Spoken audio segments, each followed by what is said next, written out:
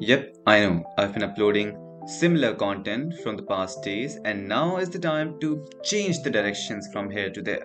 Now, we're gonna not only talk about the operating system, let's dive deep and take a look at those amazing applications of Linux. And I must say, you're gonna love these applications. So, let's get started, shall we?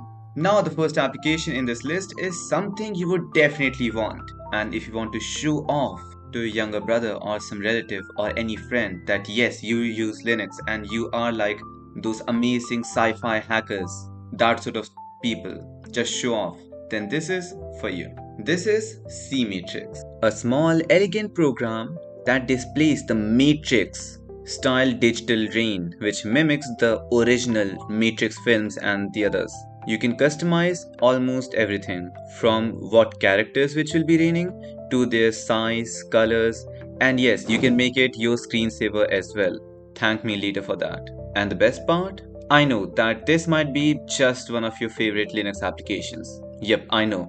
Yep, it does looks good. Now then, let's move to the second application, which is like gonna be way too useful along with so many powers, and this might be just the application you use in your everyday life, maybe the most used application. I'm talking about Terminal. But not just any terminal, Warp Terminal.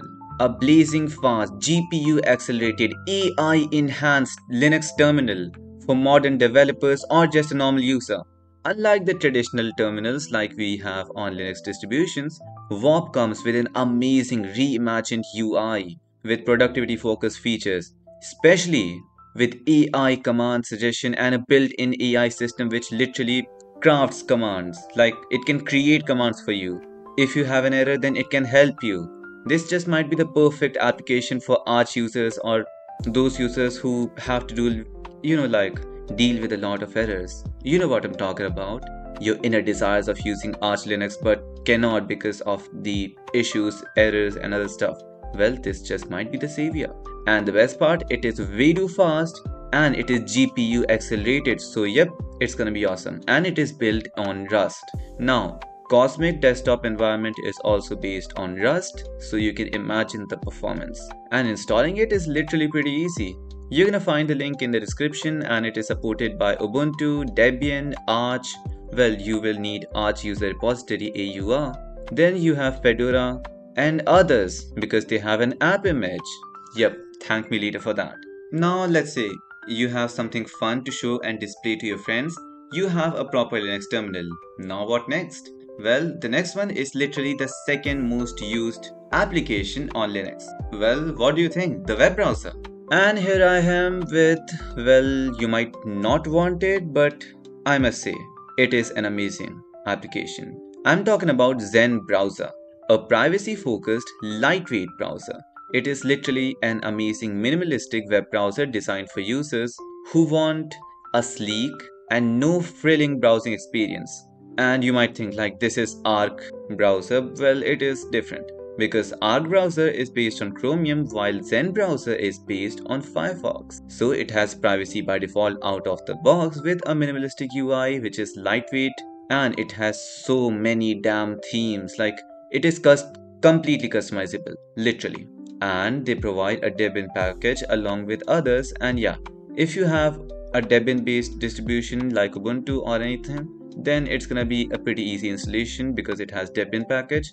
But let's say you are on Fedora or Arch, then you're gonna have to compile it. Well, Arch users don't have to worry about that because they have AUR. So yep, good luck Fedora users. Now, I know I've created a video about it and you might not like me for that, but it is actually a lightweight privacy focused browser with the removal of any heavy features which come from mainstream browsers like Chrome or Firefox. Now, you might think that this is way too bulky, but just hear me out. Just like Linux, you need to customize it to your needs. Okay? Now let's move to the next software. Yep, it's gonna be a software, not just any application. And that is actually one of them. How can I say it? Like, it's maybe not for normal users, like normal home users, but if you are a content creator or video editor, then you're gonna need a proper video editor on Linux. Now, I am planning to install DaVinci Resolve, which is literally way too complicated stuff, which I'll do later. But let's say you don't want that complication and want a simple life with a good video editor. Then what? KDL Live is not that good. Well, it is, but it's very complicated. So what next? It's easy. Just go on with Lightworks. And don't tell me you have not heard about it. And if not, then let me tell you. Lightworks is actually a professional grade non-linear video editor that has been around in the Hollywood industry for decades. It is known for its robust set of features. It is used by film editors in Hollywood or independent creators alike, and it has both free and pro version, and with the free version you have more than enough tools for video editing.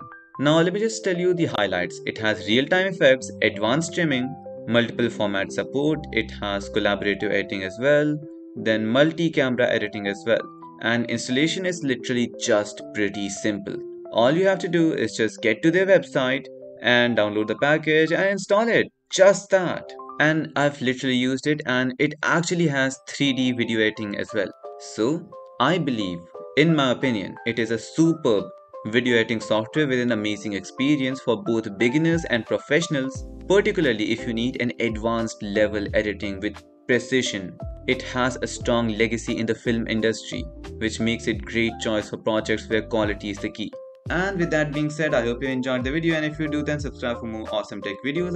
I'll be back in the next video. Yep, and if you see something else after the video, then it is just for increasing the length of the video. Yep. Now then, I'll get going because I actually have to reinstall Arch Linux. Yep, I broke the system. Well, talking about that, yes, I did broke the system, and well, I had an amazing Hyperland setup with Arch, but then I found something even more interesting, like another Hyperland setup. So I was thinking like, let's just try to uninstall Hyperland and delete everything, all the packages, and then reinstall everything. And as I told you, it was literally hell of a mess. And now, just because of that, I cannot even get back to the normal GNOME desktop I installed in the process. Now then, well, I was thinking of actually switching to Arch Linux. Like, I found a way through which I can actually use H264 MP4 files on DaVinci Resolve for free. Yep, on Linux, on Arch. And so the only problem I had is getting resolved, so why not I just make a proper shift to Linux? Like, what else? Why the hell I need to be on Windows? Well, yeah, gaming is something. Well then, I'll think about it, but I'm definitely gonna reinstall Arch Linux and try everything to make a proper switch. Don't worry, you're gonna get a proper video, and with that being said, I hope you enjoyed the video. I'll be back in the next one. I've said it literally 3 times in a row. So yeah, bye.